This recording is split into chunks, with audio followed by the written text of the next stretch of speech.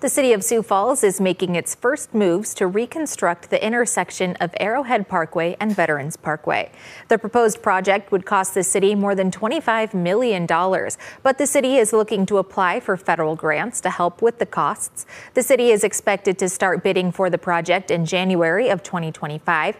The reconstruction is estimated to take 2 years to complete. For more on Veterans and Arrowhead Parkway, check out this KELOLAND.com original by Michael Dorn online now.